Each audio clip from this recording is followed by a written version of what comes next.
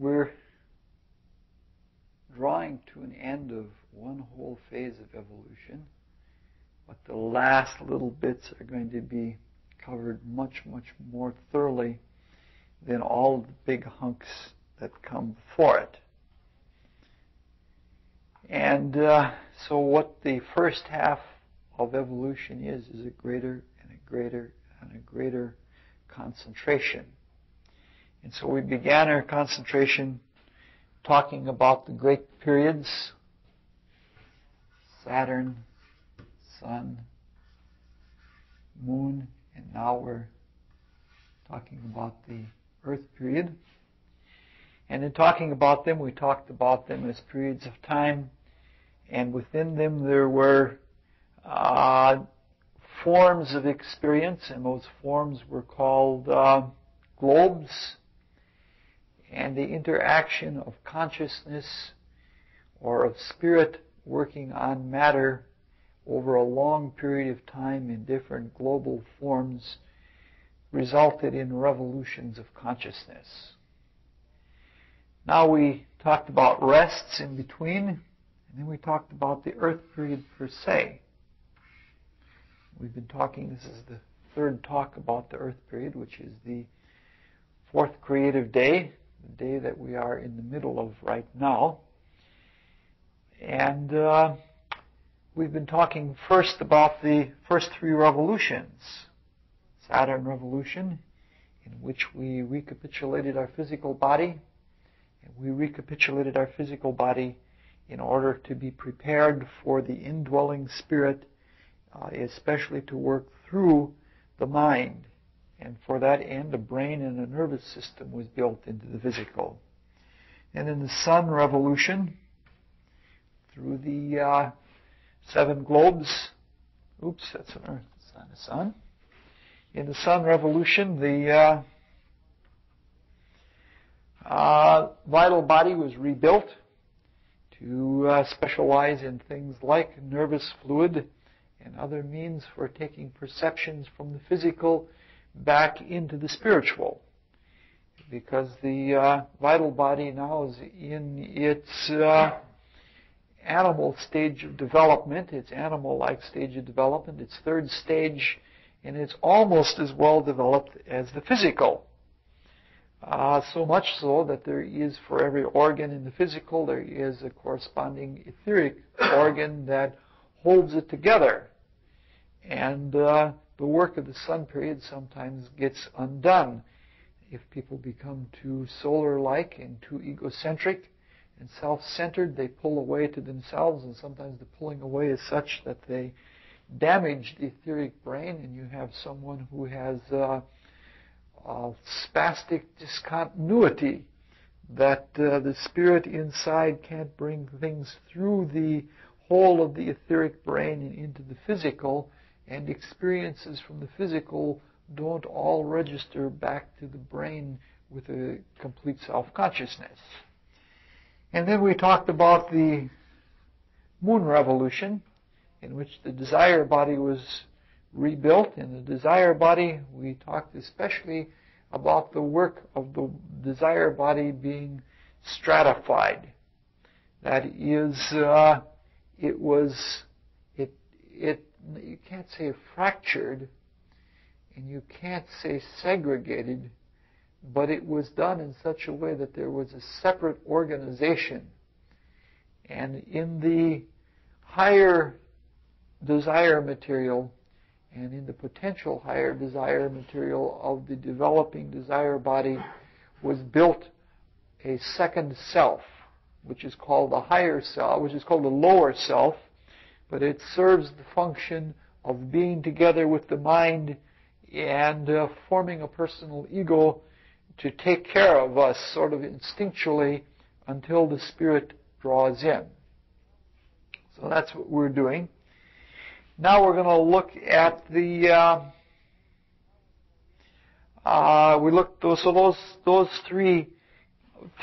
those are the first 3 revolutions of the Earth period, spinnings through the globes, going from within out and from without back in. And now we're in the 4th revolution of the 4th creative day, and we are on the fourth globe. We are on the earth globe. We're on the earth of the earth of the earth. You recognize that this is a very difficult thing that we're talking about, because we talked a long time ago about unity in divinity, that the oneness of the divine is carried all the way through by analogy, so that unity implies simplicity, and everyone in their own way understands God in the simplest. Everybody knows that they are, or that existence is, and in that they sense with their own kind of reverence the nature of God. That is a restatement of unity. Unity is something that brings simplicity through all of this complexity. We said all of this complexity was to give us all kinds of experiences, and all kinds of experiences played off against each other with starting with some very simple principles, but deviations upon deviations upon deviations, it becomes the same thing played over and over again, so that it gets so complex that it's very hard to understand it. And unity, working through complexity, is accomplished by analogous interactions. So that any time we hear the word earth, we have a quality of the earth revolution, or the earth globe, or the earth period. The same idea is manifest on different levels, and so it works analogously.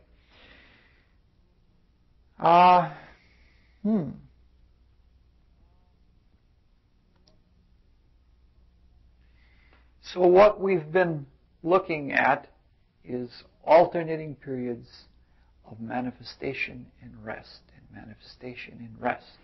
And as we've gone on, we've sort of microscoped in on things, because as we get closer to our time of existence, we can understand it better because it's closer to us, and because it's more in the world of specialization and more in the world of being very concrete. So that even though things are most complex now, we can look at one little simple thing at a time. In a way, you can say what we've done is sort of like saying, you could say on one level, you could give a biography of someone and say, that person was born, they were a child, then they went through an adolescent stage, and then they were a youth, and then they were mature, and then they were aged, and then they died. And you could give that as a formula, and it would be perfectly accurate. It would say what their life was like in a broad, very broad, vague way. And that's precisely what we've done in talking about the earlier periods. We've talked about them sort of like saying, well, we were born, and we went through this mineral-like existence.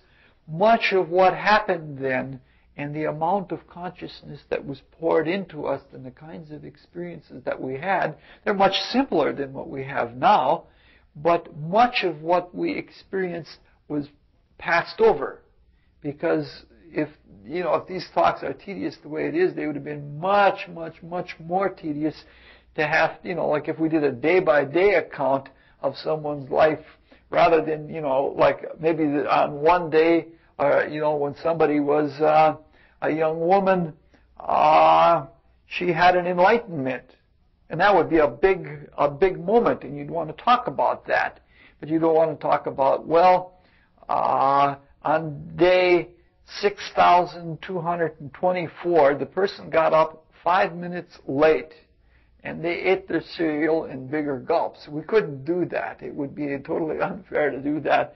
So we've been waiting until it's crucial or very important to do things in detail. But the details are important. Even when we have the big picture, the details are important. There's one of those lovely old maxims that applies to all of this, And it says that the mills of God grind slowly, but they grind exceedingly fine.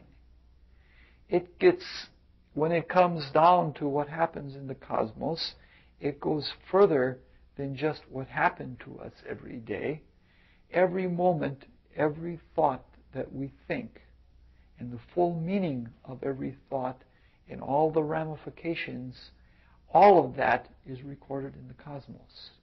Of all of the millions and billions of people that are incarnating and reincarnating, and of all of the other beings in the cosmos, no thought is lost.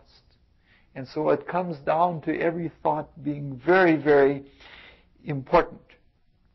So the whole business is, we're going to start looking even more in detail now. The whole business has these revolutions or spirals within spirals within spirals. Now there have been people that have actually tried to make representations of what the primordial atom is like. They try to do it in physical perspective, and they try to describe what the cosmos is like, and they describe it, that's really hard to do. Well, I guess we can do it that way.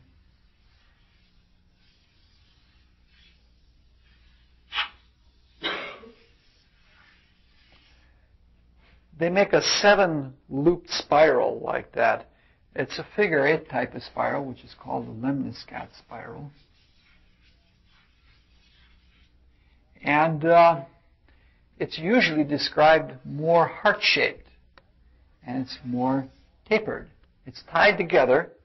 It's all tied together as one string of consciousness. And so you have this, let me try doing it over again.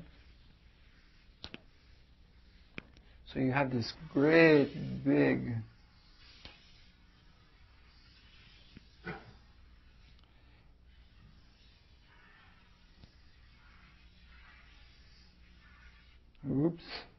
let's just say that it comes together like this. That's just a very rough drawing. It connects together, and this indicates the outer part of evolution. Then there's a similar caduceus of Mercury like that is part of the same business. That is the inner part. And all of these spirals, like you can say the big loops are like the days of creation. And what turns into another dimension, and even you can try and do this with graphic representation, is like the great cosmic rests. As much as you can do this, you've got to remember this is a materialistic representation. And then the center, the archetypal idea of the whole primordial atom is like the caduceus of Mercury that runs down the center. So the big loops are like the days of creation. But each of the days of creation has a similar spiral on it that has the 7 revolutions of consciousness. And in those 7 revolutions of consciousness is another little spiral. And this is still only the rough part. And within those 7 revolutions of consciousness, there are the solidification into the different globes. And within the solidification into the globes, on each of the globes, there are epochs. Now, all of this is all tied together continuously, so that if you look like you're just making a little turn in a figure 8, like such, you can notice that you're doing the big turning. But it's like the Earth. The Earth, to all intents and purposes, looks flat when it's really curved. And our projection through time seems to be linear and seems to be without much change, but actually there are revolutions. And somebody, it gets right down, this whole system gets broken down to the hours of the day are part of this same system. So all of cosmic time, the moment, that is the whole of the solar creation, right down to even minutes, and I'm sure it works for smaller subdivisions, but I don't know how, is all tied together in one very, very complex cosmic atom. And it's all like a great big heart-shaped lemniscat spiral. Yes? Could you draw how this looks to God? What? Could you do a diagram of how this looks to God? No. Okay. So it's a very materialistic conception, and it's amazingly complex. Amazingly complex. But the thing to remember is that if we have the concentration and the ability to center, then we can handle more and more of the complexity. We can see the bigger and bigger spirals, and we can see all the littler detailed spirals, because the more concentration we have in centering ability, the more unity we have. And the more unity we have, the more simplicity we have. And the greater the simplicity that you focus on, the greater the ability to handle complexity. If one sets out to have a complex style of living, it will never work. But if one sets out to understand simple fundamentals, then the most complex things can be broken down in a very easy way, or it can even be sustained all at one time. So this is a very, very complicated thing. It works out in such a way, I've mentioned it a little bit in the astrology class, that there's a representation. Too bad this class isn't Friday, because it would have been just perfect, because there is a representation that we celebrate the cosmic spiral at this time of the year, and Friday is May Day. And there used to be the Festival of the May, in which they would set up a maypole. Sometimes they cut it out of a maple tree, so it was a maple. I just want to joking on that. And they would have streamers, different color streamers, around the maypole, and people would dance with garlands of flowers in their hair. They would dance, and they would rotate around the maypole, and as they rotated around the maypole, they would produce bands, and so that there would be, and as the bands wrapped more and more around the maypole, they would get closer and closer, and they would get tighter and tighter, and that's just like what we're describing now, that we're getting closer and closer to the center of all things. But the maypole would then be seen, there would be bands like red and orange and yellow and green and blue and violet and red and such like that, and it would be striped. And you can say then, in one way, progressing this way, the maypole is a progression in time that is segmented, that is a spiral. There's a continuous spiral, a continuous line, so that all the reds are really connected together, but in the linear time down the maypole, they appear as different bands, so that if you look in one dimension at the maypole, it looks like you're seeing different bands of color. But they're all the same color. And this actually works out it works right out into the hours of the day. You can break them up from sunrise to sunset. The Holy Sabbath, that means that the first hour after sunrise on Saturday is always ruled by Saturn.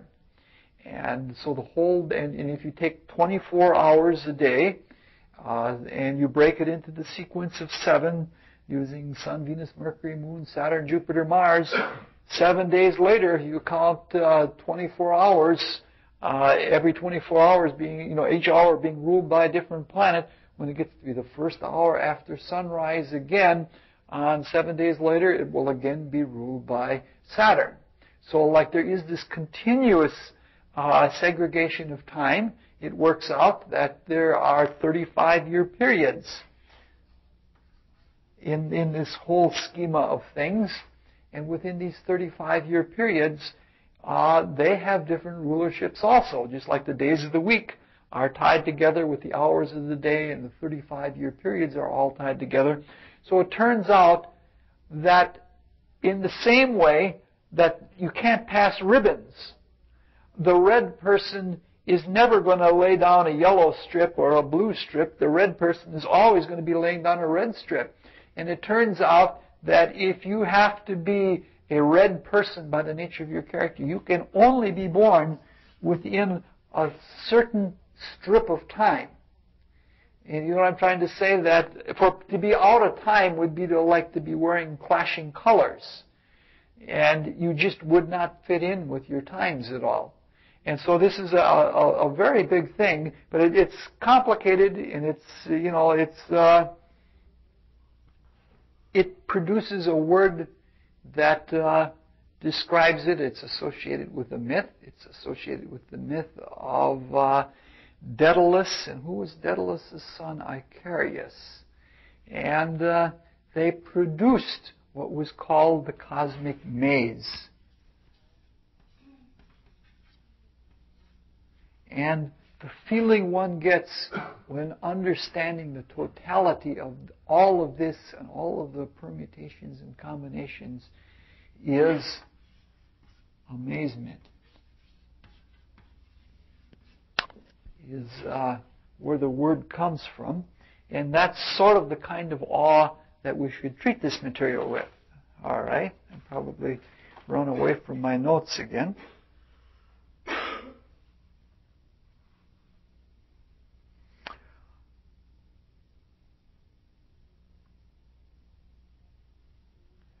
Okay, so we're dealing with now a smaller division of time. We're not dealing with the hours of the day or the 35-year periods. We're dealing with what are called epochs. But before looking into that, we have to look into some things that the pole, maypole is there. And in one direction is the direction of spirit and time. And in the other direction is the direction of matter and space. We talked about these as being the two poles within the absolute, within the ever-becoming. And these two poles also are manifest in what we're talking about. So that when it comes down to the fourth revolution of the Earth period on the fourth globe, and things are broken into 7 states, those 7 states are both periods of time, which are called epochs. Now we have to treat a very difficult thing. And forms of experience. So that some people say that Polaris is a place, they're looking at the form of the experience. Some people say that Polaris is a time, and that's more where their orientation is. The same thing for Polaris and Hyperborea and Lemuria and Atlantis and our current Ariana, to be followed by the Galilean epoch, and I don't know what the names are for succeeding epochs. But the point I'm trying to make is that we're going to be looking at something now that is a state or a form of matter and experience, and something that is a state of time or consciousness that is associated. The two run in parallel in the same way that there can't be a period without there also being globes for manifestation. That's what the whole process of evolution is about. As we said last time, that one of the primary things is to gain new experience. And the experience can't come about except by forms of experience. Now, eventually, a few talks down the line, we're going to have to talk about some of these forms which, on the crystallizing way down, were very form-oriented. Now that we're on the way up, we can't use the same word, but some of these forms are sometimes called the Atlantean races.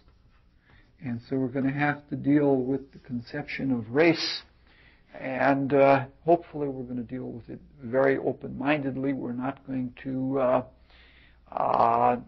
shy away from dealing with the experience itself, with the reality, but we're also not going to get hooked into the form. All right, so we're now looking at epochs. We're looking at bands within bands, and we're looking now at the formation of the Earth in particular among the planets. We're talking about the Earth globe within all of the globes put together being the Earth globe of the 7 globes. And we're going to focus especially on this planet. Okay. Gee whiz, we'll be all done in 2 hours and 16 minutes. No wonder there's only so few people. Now, what we're coming down to now is where cosmology is not considered cosmology. See, what happens, we're trying to avoid, we're looking at what would be called history, or what some people see as prehistory. And from a spiritual point of view, history is not just a recording of events that happened and some speculation about what it could have meant to us. It's not that at all.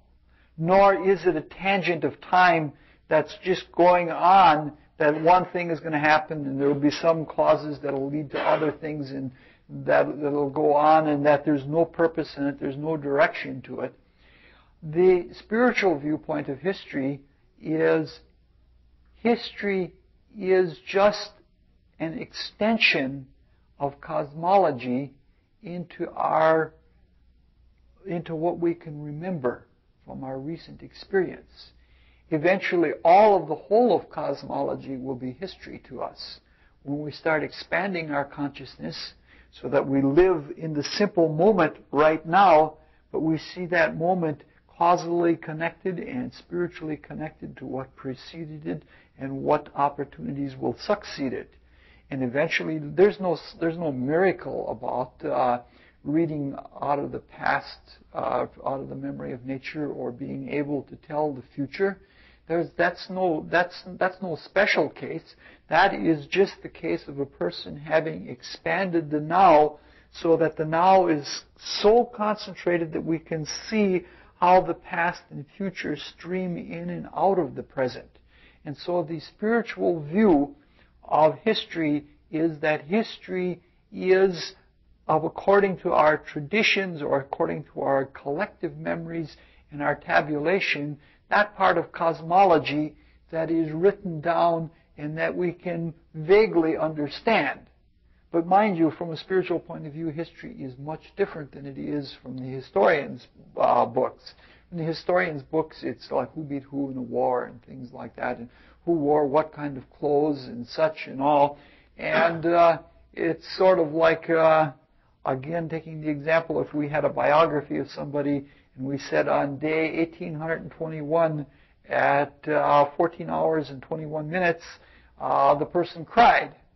That's what history is like. If we could see inwardly what was happening to that person, maybe that person had been building up an inward tension and trying to realize or understand the meaning of something, and then in a moment saw that meaning and was so overjoyed at the experience that there was a tearful recognition. That's more like what the spiritual view of history is like. The spiritual view would say, well, why did people wear armor? It certainly wasn't only to protect themselves, but the wearing of armor, being encased in a metal shield, did something to their consciousness. It had sort of like a reverse orgone generator or something for a while, that they were experiencing something that way. Or like all of the people that ate sour foods or that eat hot foods or something like that have something that happens to their consciousness, and they are promoted in their evolution through having this kind of experience. It's not a mistake that a lot of the Germans have had a certain kind of temperament, and they're stubborn and all like that.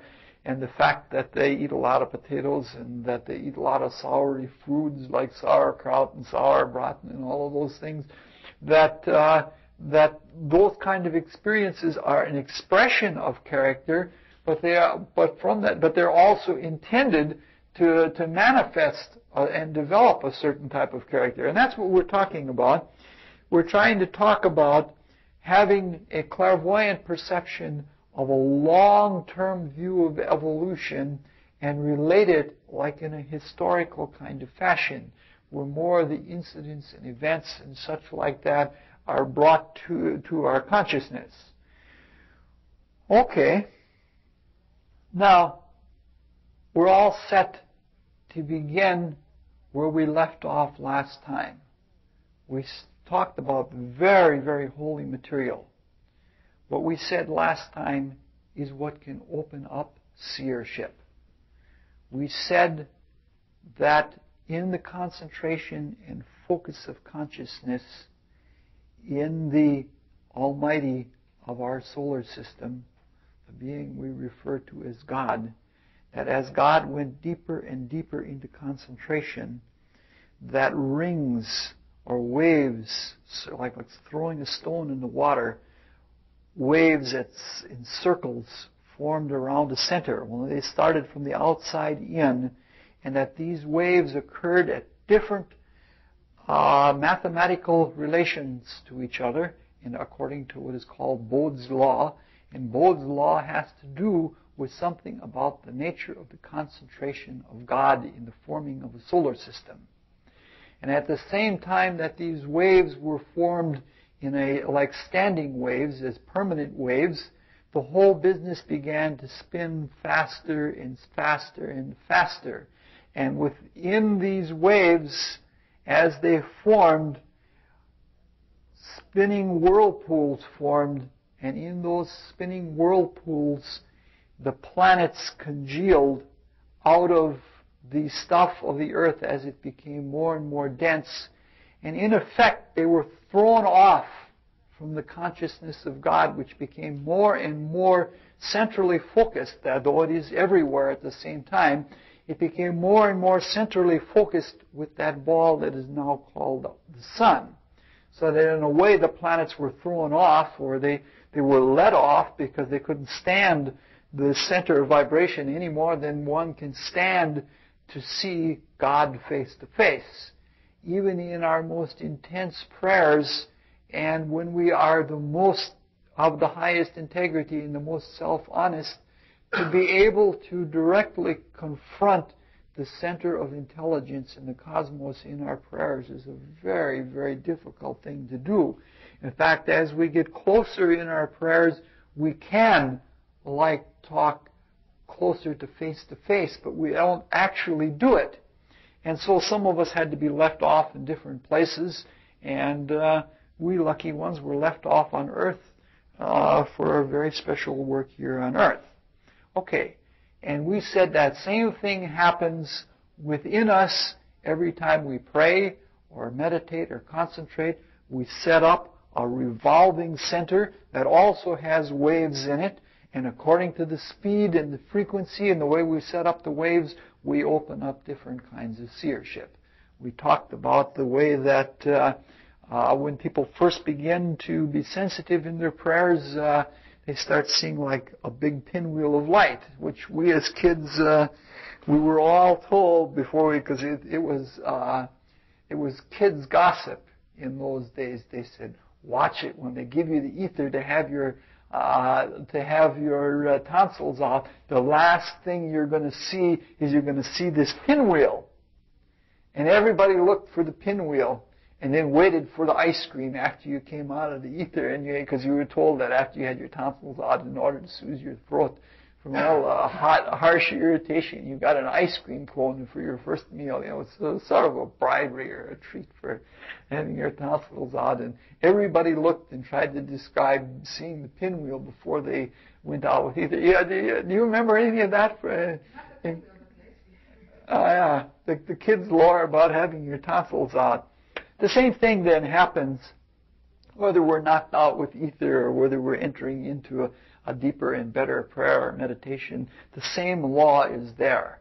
We're talking about the stuff of initiating ourselves into the cosmos, because the same way the cosmos is created is like our meditations are created. We're formed literally in the image of God.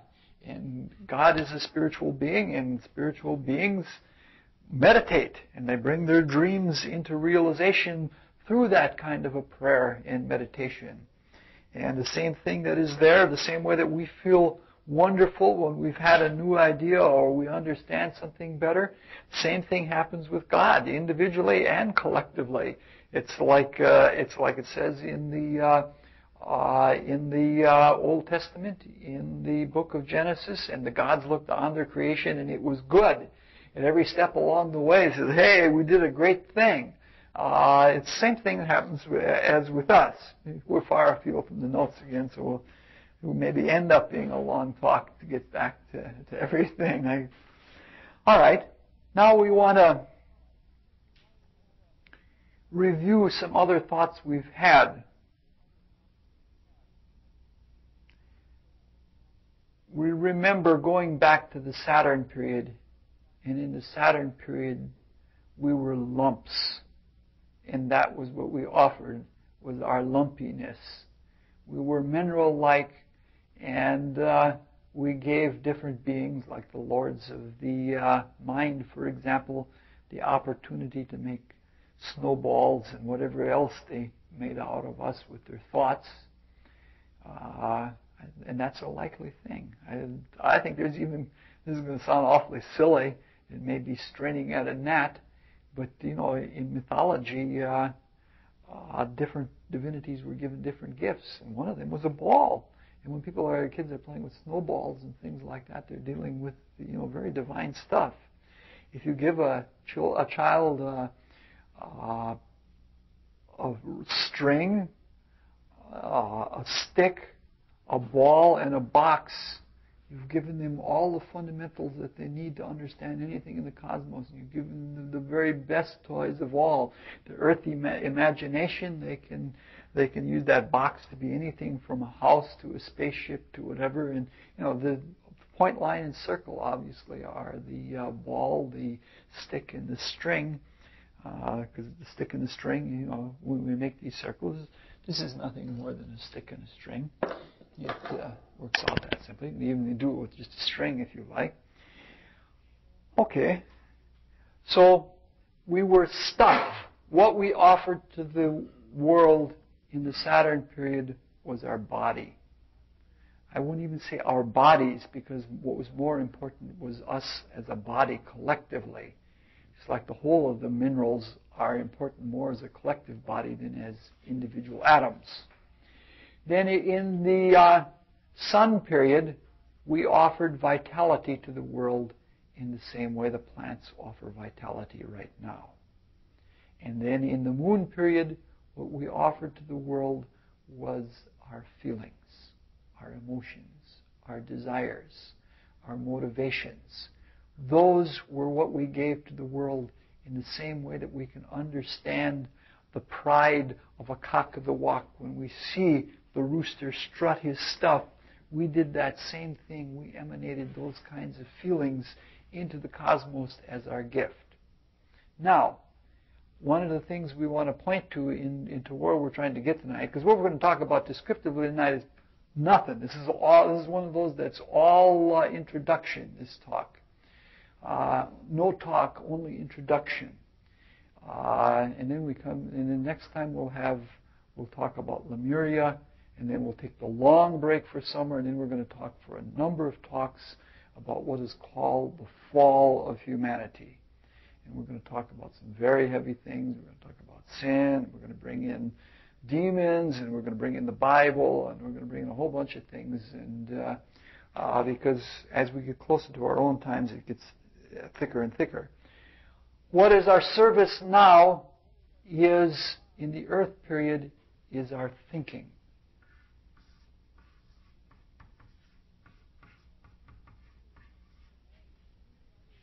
more than any other way, it's only because we have goofed and have had to have some of our experience in a very physical way that we do the other kind of service, like digging ditches and such like that. But eventually, we are ripe for thinking. And our primary service to the cosmos as human beings is to think. The two functions of the mind, to think and remember. We're going to have a very special talk about thinking and remembering somewhere on down the line. So, thinking is our activity. Now comes an important conception. The principle of analogy. You know, we talked last time that we're a special first fruits of the cosmos because we are in our most developed state, or in our most physically manifest state, at the same time that the cosmos is. We are the shuttlecock for the cosmos. We had our mineral state when the cosmos was in its mineral-like state, and we have the fulfillment of our physical bodies at the time that there is the most ramified fulfillment of the solar cosmos.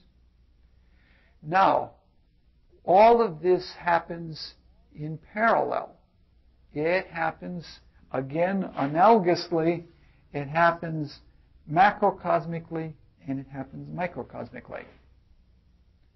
This is to say that at the same time that the earth is hardening, it's being thrown off within the sun, it's becoming more and more solid, we individually are becoming more and more solid until we are as we are now. We're very dense. But at the same time, we are waking up our creative propensities such that the spirit is now coming closer or more becoming indwelling and actually becoming a creative being in this whole process. So that as the earth and the other planets are congealing, and humanity, the humanity that is on all of the different planets, is developing its thought potential, we are actually a creative and a causal factor in the condensation of the earth. And this is a thread of consciousness that we're going to follow all the way through Lemuria and Atlantis and our own times into the Galilean epoch after the earth is dissolved. We, by our thinking, are making the earth. Now, this is one of the most practical reasons why this course is offered at all, even though nobody is interested in it, that if we understand the formulae of the cosmos, and if we understand the primordial atom, and if we produce thought, and even the way we develop the thought, if we do it the way the cosmos does it, and our thought is harmonious with what is ripe in the cosmos, we're not going against the grain, but we're actually participating much more fully in the creative work itself. And if we understand what we're doing, then we can focus on why we are here, and we can fulfill why we are here much more expeditiously. We can do much more service. We can accomplish much, much more if we understand why this is all taking place as it's taking place in the first place. So even though they seem to be very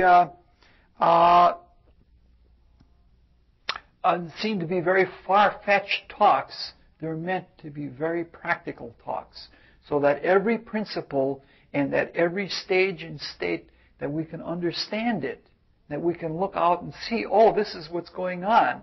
It's still going to be awfully slow because we have to get some lessons over again and again and again before we say, oh my goodness, I should have known that all the while. But still, if it's right before us, we can see it all the more clearly. So everything, we are the beings that are bringing it into being, And so collectively humanity and the gods and individuals are bringing all of this about. The whole process is, our thought is, we're thinking. We don't know this, but does a mother know that she's thinking when she is working through the ethers and gestating a new physical body? The only way that the mother knows it is because it's like all spiritual creative states, is she feels more sleepy, because more of her attention is withdrawn from the physical, outer physical, and it's put into the intrauterine activity. And so that the consciousness is turned in there, and the mother is in fact creatively thinking, creatively participating, and consolidating that body. And so the same thing is happening whether people know it or not. This is what we're doing in the world. We're actually changing the world.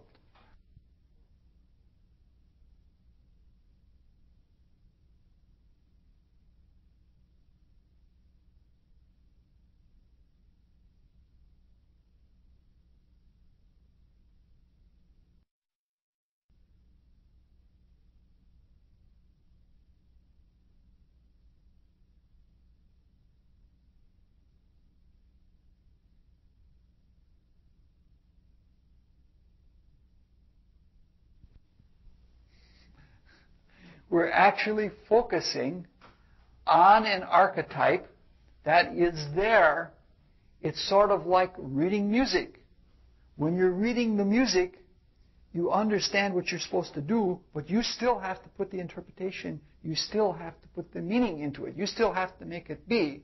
And in an unconscious way, there is a creative archetype, not in the Jungian sense of archetype, but more like the ancient Greek sense of archetype. There is an archetype that we've talked about just before, this great cosmic atom, and we see this sort of almost in a Hegelian sense, this light following along the thread, and the light is in one way a big focus, and in some ways it's a very little focus. And as it follows along the Ariadne's thread, that is the whole of this entire spiral, we're following that. And if we follow that, we can unsee it unfold, just like we can see chord after chord resolve in music, and we understand what the composer meant when he wrote this piece of music. And it's very much like that. We're thinking at the same, we're bringing it into being. Only in the case of music, it's very, very obvious. So we're at a point now that in the first three revolutions and in the first 3 1/2 epochs of the fourth globe of the fourth revolution, we're unconsciously thinking. And we're becoming human beings, wide awake thinkers, and we're becoming more wide awake all the time. But we're only just becoming. And so we're still receivers, and still we get most of it from the archetype, and most of it from the influence of the gods, or the guardian angels, and all of the beings that are directing us. And eventually we're coming to the point where right now we're more awake and we're becoming part of the creators. We're going to follow this all along until eventually many more of the gods are going to retire. We've talked earlier about the different gods retiring, and talk about having to drive a car through freeway traffic, winding in and out. Eventually, we're going to have to all get along with each other so well that we collectively focus on the thread of consciousness for the whole earth, and that when the returned Christ leaves from being the central focus in the earth, we will move the earth through the dimensions and into the different threads of the cosmos. And we'll do this as a collective activity. And we'll do it sort of like, again, using a musical analogy, we'll do it like musicians creatively improvising, but that the improvisation in no way takes away from the main theme that's being developed in the music. All right, so we're becoming givers, and we're becoming We are actually the beings that are developing and changing the earth. We are the beings that are accomplishing all of this. All right? Now, we're all set to talk about the Polarian epoch and the beginnings of the birth of the earth.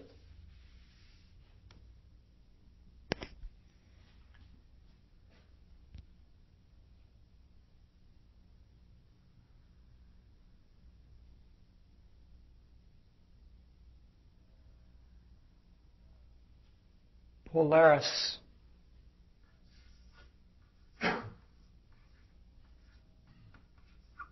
means of the pole.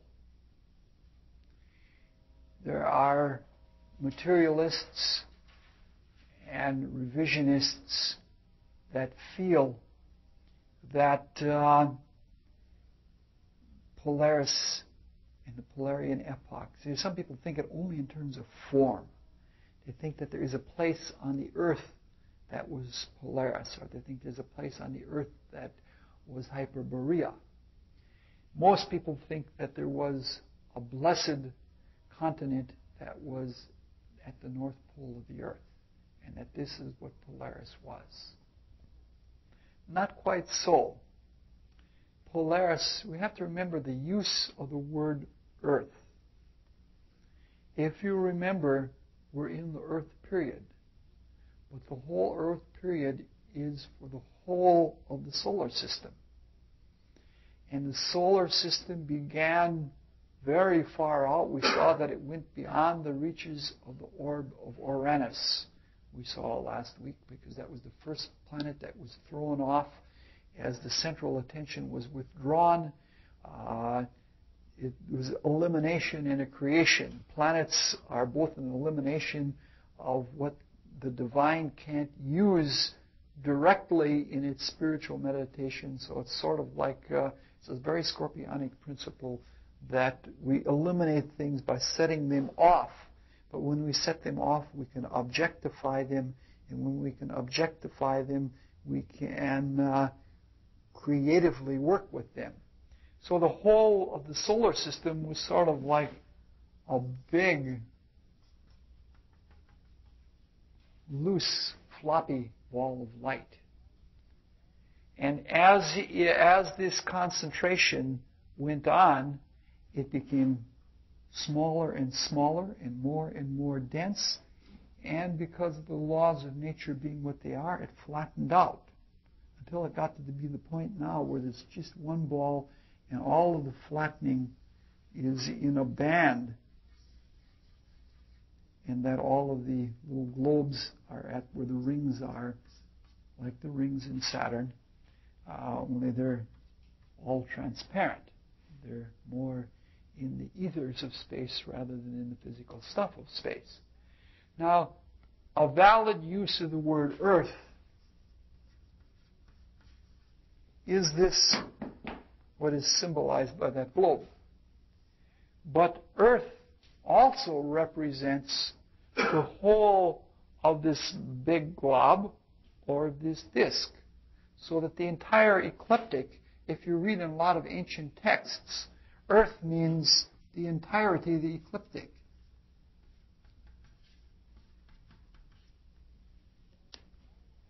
And so all of this spinning mass also had a pole. And when we're speaking of Polaris, this is what we're speaking about. We're speaking about the recapitulation in an epochal level of manifestation of the Saturn period and the Sun period.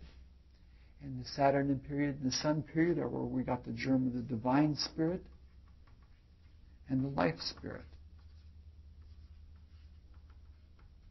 And they are beyond ego consciousness. Ego consciousness came in the moon period when the human spirit or self was developed, even though it wasn't awakened.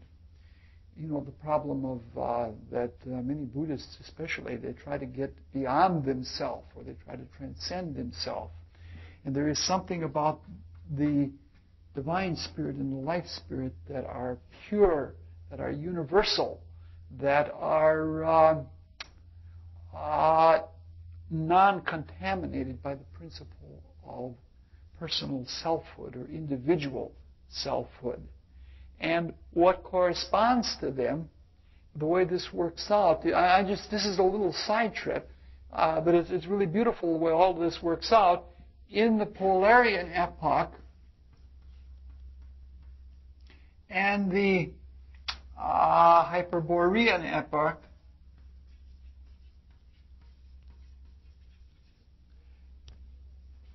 things were still in the ethers. Things were still in a much more spiritual, gaseous state. And they weren't made into discrete globes or tangible bodies until the Lemurian epoch.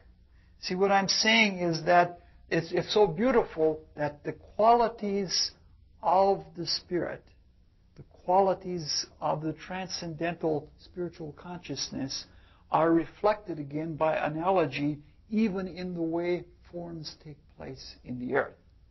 So Polaris does not mean the North Pole of the earth. Polaris means the pole of this revolving energy stuff that is gradually condensing. We made most of it anyway. That is gradually condensing and gradually becoming externally manifest. So, when we're talking about Polaris, we're talking about the pole of the sun, or of the solar system, because it really wasn't the sun as we know of the sun now. I've got to be careful about the use of these words. It would be misleading, and people will say, he said that all wrong, and want to confuse people and put them down a wrong way of thinking. Now, there are some analogies, though, with the pole of the earth. If we take the globe, that is the earth,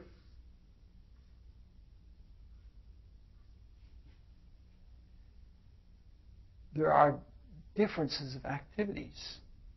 At the axis, things are much more time-oriented. Do you know that you can walk around the earth in 2 seconds? All you have to do is turn around like that, and you've gone all the way around the earth. Whereas if you do that at the equator, it's 26,000 miles. It takes an enormous amount of time. And up here, right at the tip of right where at the imaginary pole of the Earth, it's only an inch. Like 45 degrees of space can be only an inch, whereas 45 degrees of space here is something like a fourth of 26,000 would be 6,500 miles. So there's a lot of space, there's a lot of distance involved with axial rotation. So what I'm saying is that things change more slowly up here, and things change much more swiftly. Because in 24 hours, if you're standing here, in 24 hours, you've turned around 26,000 miles. You've gone 26,000 miles of surface area. But in 24 hours here, you maybe have only gone, if you're standing at the pole, you've only gone around a few feet. And so things move more slowly. Now, there are parallels between the physical Earth and what was happening in the sun. What do we know about the physical Earth? It's cold up here.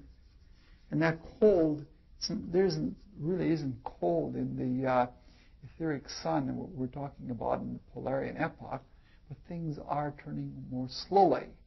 And this is like on the surface, this is like near the crux of the concentration. Like the center of the Earth, of the solar system would be like the crux of things. but along the pole on the surface it approximates that. You know what I'm trying to say? All right. So that things start congealing and getting heavy here. And in the same way that we have ice caps on the Earth, this is where at the poles of the sun solar system that was flattening out and getting more and more dense is where all of this activity took place. So Polaris was the beginning of the congealing out of the gaseous ethers of the stuff that is becoming the chemical matter, the solids, the liquids, and the gases that we now have as our playground of existence. But there is a movement. The poles, given the chance, they'll creep down to the equator, and if something is thrown off, that equator is like where the flattening is, where these rings are, where the planets formed. So things are thrown off at the equator, or form becomes so much, it becomes so crystallized at the equator that it becomes sometimes so dense that it has to be flung off, even if the flinging off is within. So there is a movement from pole to equator that things go from spiritual more toward material.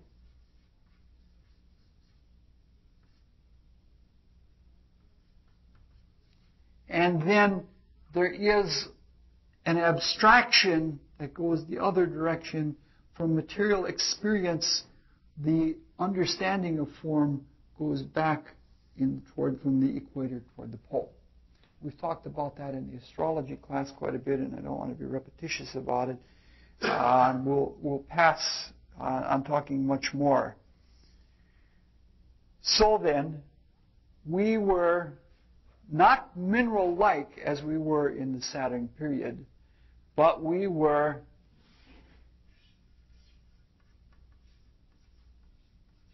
mineral humans.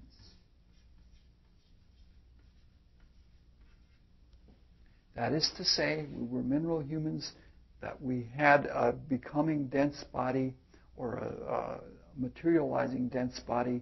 We had an etheric body. We had a desire body. We had a mind that was just coming into focus. And through it, the threefold spirit was coming close to touching. So we had all of the things that make for a human being. The threefold spirit, the individuality, and the fourfold body, the personality. But the thing is, it's so beautiful. We were like the solar system itself. We were baggy.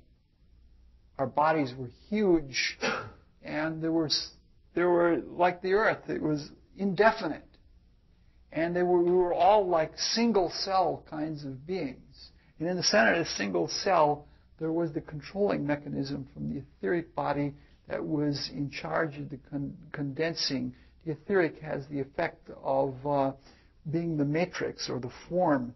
Like modern biologists are now finding out that there is a form to a plant that surrounds it, and it can actually be measured by electronic equipment, though etheric vision is far, far better.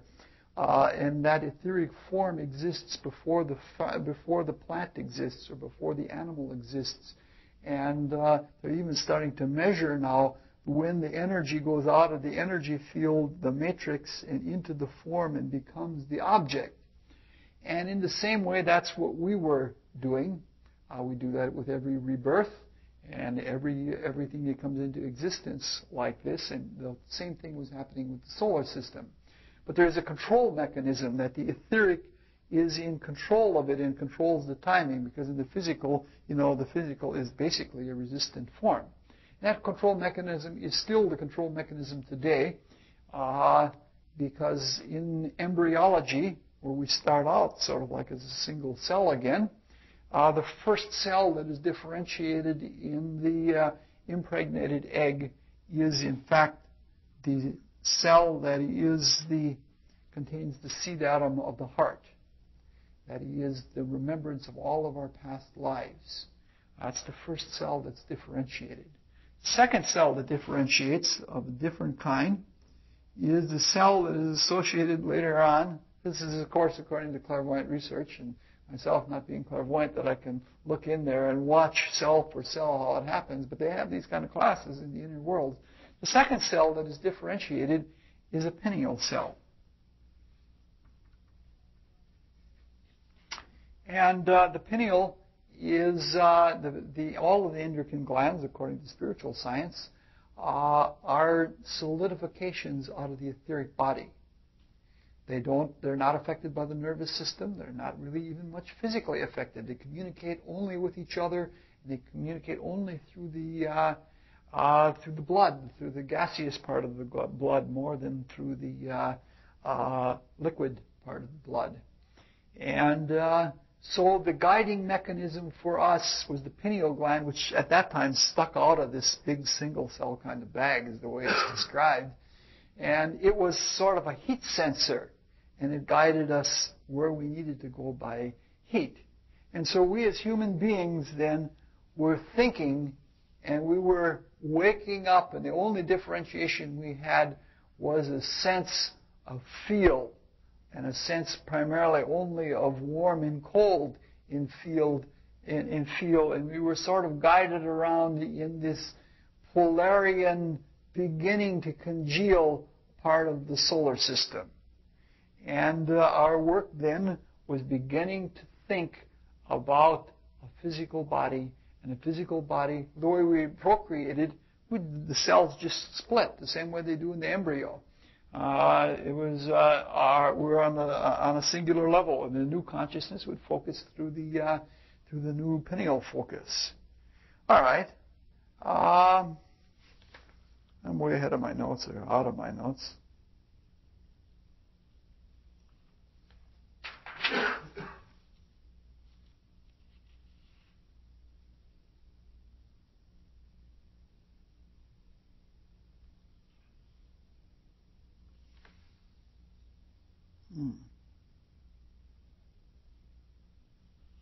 Yeah, I guess that covers that all pretty well. We're almost all done already.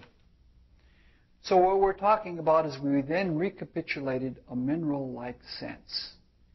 And in that mineral-like sense, we learned by the feeling of sensation.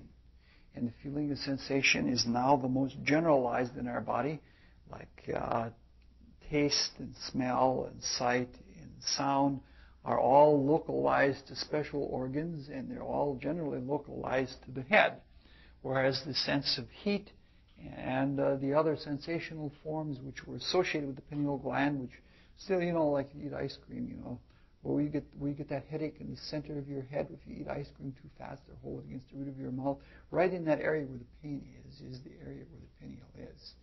It was so. All right, I didn't want this to be a lecture on pineal gland by any means. So that was our Polarian type of experience. Then there was a rest. And after that rest, we polarized our consciousness even further, and we concentrated even deeper, and we became plant human beings.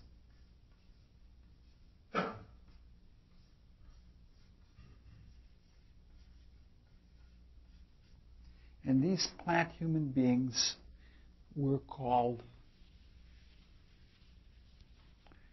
Hyperboreans.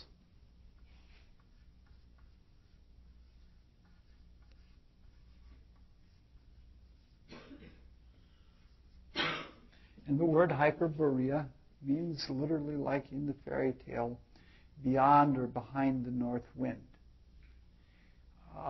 Boreas is the north, and Hyper is way up north or beyond or behind it. And again, there are revisionists. Some people feel that Hyperborea was Greenland. Some people feel it was Iceland. And in Greek and Roman times, a lot of people took it physically as being the British Isles. And they were called the Isles of the Blessed. You see a lot of people, when they see the drudgery of this world and the limitations of this world, especially since we've had the fall and we've gotten into making mistakes and sinning and such like that. A lot of folks become revisionary and reactionary, and they think that the golden age was in the past. And they all feel that the golden age and the golden places, all those noble Hyperboreans, they lived up near the North Pole, and they were behind the north wind. They lived in those blessed isles up there, and the cold never bothered them because they were such holy people and such like that. Really, they were plant-like human beings. They were much more distended, and there was much more vitality. They weren't just sort of baggy things, but they weren't anything the way we would think of a human being now. The closest thing that they would come to being like would be like some of these etheric beings that seem to be just extensions of a field of force, and that they're just long trailing fields of force. And we were still single cell-like, but we had more separations within us. And so at the pole of the sun, now the scum was becoming thicker and thicker, and it was coming down, and it was getting ready to become planets, and our consciousness was becoming more and more awake. We were still somewhat like a dreamless sleep, but we were gradually waking up, and we were extending ourselves. We were reaching beyond ourselves. And our Hyperborean existence as human beings was that of, in a way, very pure, not wanting to leave the fold of the inner worlds, but extending ourselves in such a way that there was a polarization in our consciousness that had to lead to a condensation, that had to come about to the formation of the planets themselves. And there's not a whole lot that we can really say about Hyperborea, or Polaris for that matter, because it's so much beyond our consciousness. It's sort of like our thinking. It's like if you remember a dream in the daytime. Sometimes if you're sitting and you're in a right mood, you can find yourself remembering a dream and know that you experienced that dream at an earlier time. And something like that is what our experiencing now of Hyperborea was like. We were thinking, and the thinking was a kind of a remembering. We were remembering, and basically, it's sort of like when people do your thinking for you. If you're in a math class, for example, just before the ability to think for yourself, if it's an especially difficult problem, you'll be able to follow it while the instructor is putting the formula on the board, and you'll follow what you're doing because you're following in the consciousness of the instructor. And then you'll get home, and you'll try to do it yourself, and you'll lose it.